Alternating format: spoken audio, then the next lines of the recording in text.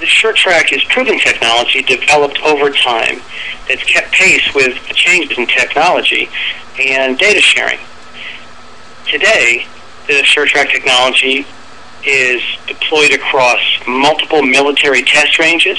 It's being used at a number of different sites for marine domain awareness and security, even on ships where it's being used on objects in motion to look at the environment around those vessels. This is all brought together through our data management center in Lexington Park, Maryland, where we're able to take these different data feeds, ingest them, filter them, and create a specific visualization for different user groups. So as you can see, there's a number of different locations and different configurations of the hardware and software.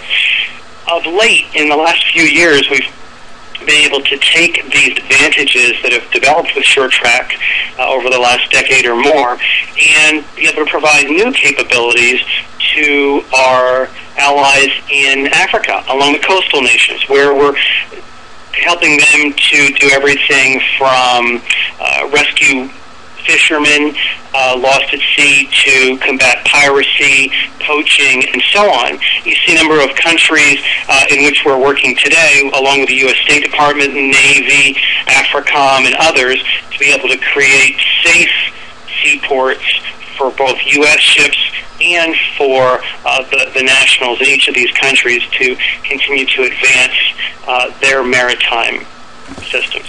Developed for the Delaware Information Analysis Center a mobile platform with maritime radar, AIS, and camera to help them monitor along their shoreline. This was essential because of the difficulty installing fixed towers along the Delaware shoreline. So we worked together with the folks from the center and came up with the idea to develop a mobile platform. This platform can be used in critical spots where they know there's something going on, or could be used to help determine where those choke points are by moving that mobile platform around. And then if they find a place where it's necessary, they might be able to look at a fixed tower location there. We're now looking at the Data Management Center, the DMC, that is part of our managerial mobility.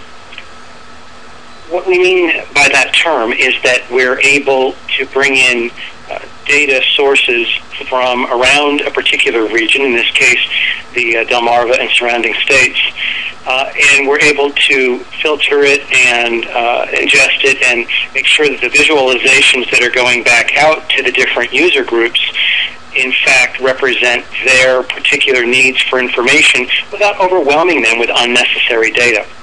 In the graphic you're looking at, you see systems that are already in place in blue and projected systems in yellow that we're in the process of building or making arrangements with now. So the point of the DMC is to create a true regional capability that covers the major waterways, major seaports, as well as provides the same kind of coverage to commercial folks in the utilities industry, in particular from this slide, nuclear power, as well as liquid natural gas, all there sharing the same zone with recreational boating, fishing, and the Naval Air Station. The slide that we're looking at represents the vision that we've been working towards since the event of September 11th. Bringing data in from numerous sensors and then feeding that data out to other users is benefiting everyone, whether it's maritime safety, transportation safety, or many other applications. The slide you're looking at has a number of existing sensors. The orange shapes are showing existing sensors primarily at the Patuxent River Naval Air Station in the center of the slide. There's also existing radars at the Naval Surface Weapons Center in Dahlgren, up at the Potomac Basin Security System, where Reagan National is sharing data with other military installations, and 2 radars are up at the Aberdeen Army Test Center. That data is available to be brought into the data center and then shared back out to clients in the field who would have other potential uses for it. For example, the Maryland Department of Natural Resources might want to monitor fishing, may want to monitor fisheries or fishing limits. Search and rescue is certainly an application for this. And the fact that SureTrak data is all recorded permits a lot of forensic analysis to be used in the event that there are incidents or accidents on the waters. The yellow dotted lines point to data sharing with agencies that are not existing at the moment. We're not pumping data to the Coast Guard down in Norfolk, nor to Baltimore, nor to the Divic or the Rock. We are sharing data with the DIAC with their new mobile maritime portable surveillance system.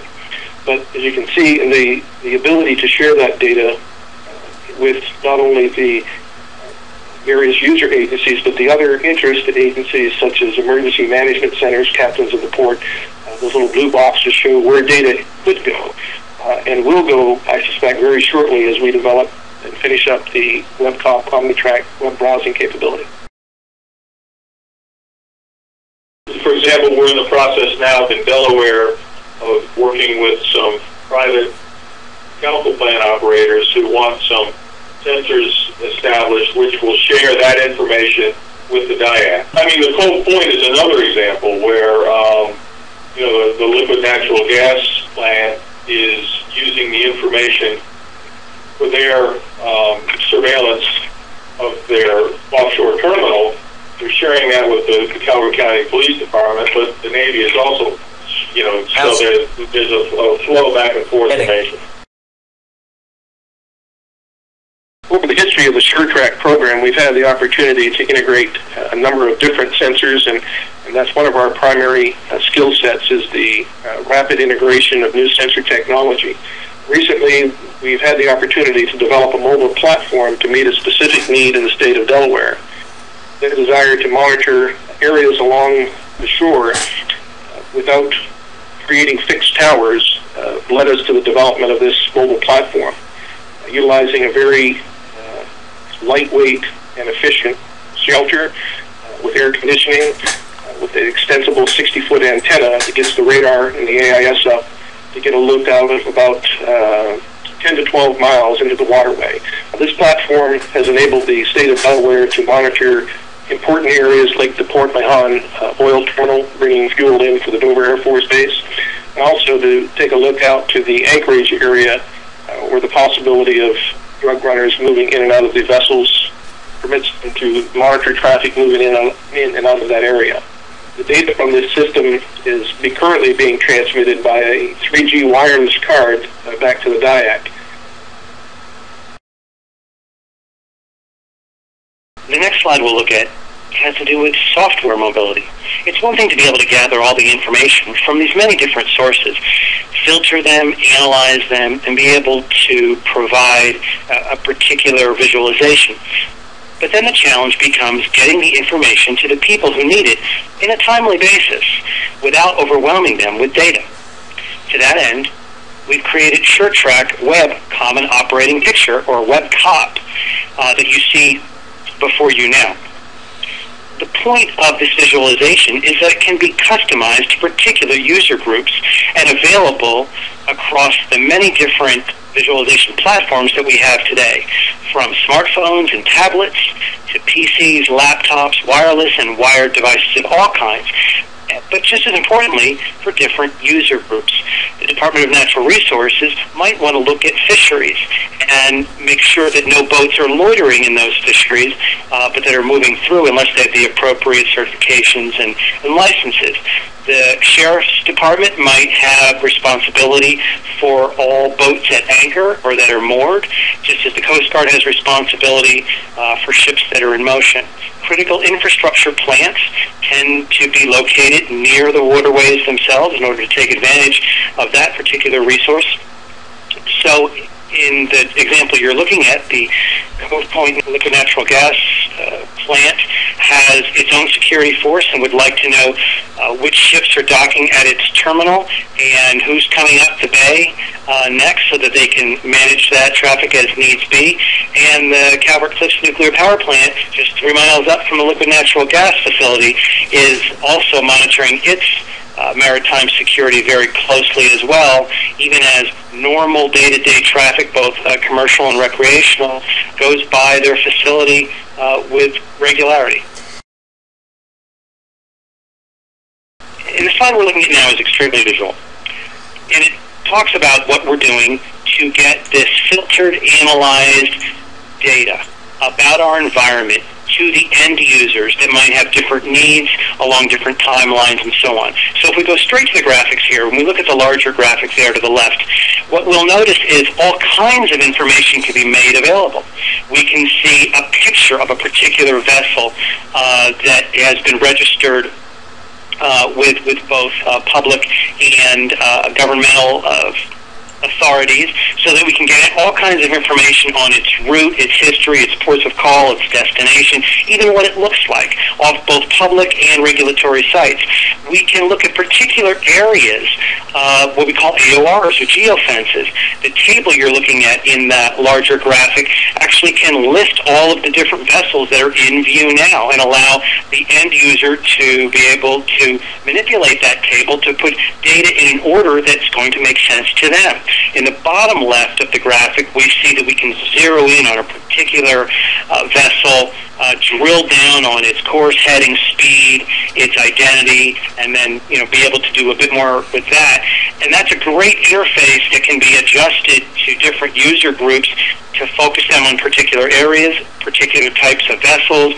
You see in the blue box in the large graphic, there's lots of different layers that we can throw on there to make the information pop out a little better to them. Maybe they want to see satellite imagery. Maybe they're happy with maps. Maybe they want particular types of governmental supplied geospatial representations to help them filter out more data. But then on the right, you see a second, smaller graphic, and the point there is that this very same system is being shown simultaneously and wirelessly on a laptop, on an iPad, on an Android tablet, on a BlackBerry Playbook, and on a number of smartphones simultaneously in different size formats and in some cases in different data formats so that it can meet the individual user's need not only for data but also for format, also for device, browser, operating system, and so on.